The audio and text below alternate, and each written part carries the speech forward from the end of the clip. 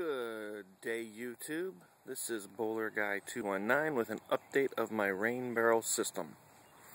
If you remember from my previous video, I had just these 6 terracotta barrels that I was using, and I told you all about them. I'll spare you all the details with this one, but I just wanted to show the additions that I made to the system.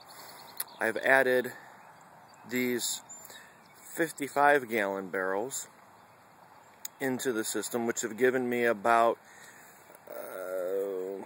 165, probably about another 160 gallons total.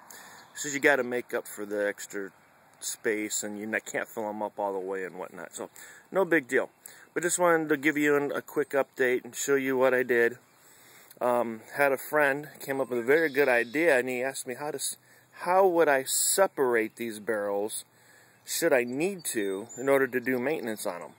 Well, we talked about that, and I went and I got some unions, and after I got them, I had already had some water in the first system, so I've just put unions in on the additions, and if the water level ever gets low enough where I can just go ahead and drain it this summer, I'll do so and add them into each of these.